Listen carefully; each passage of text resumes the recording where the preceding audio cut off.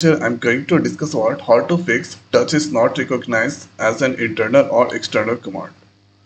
So if I open the command prompt and if I write there touch command touch abc.txt, then you can get this message, the touch is not recognized internal or external command. So first you are going to install the touch command. So using here npm install npm install, then after here write touch, then after minus CLI and here minus G. Press enter. So you need to install this command npm.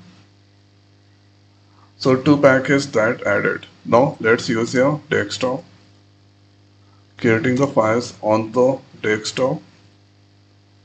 And now if I write here touch abc.txt, press enter,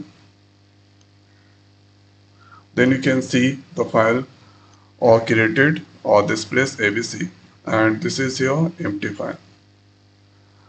Okay, so this is how we can fix that issue. Touch is not recognized internal or external command.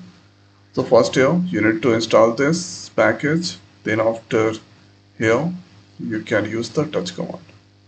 So I hope guys this video is helpful for you. So now this video is over. So thanks for watching. See you next video. Thank you.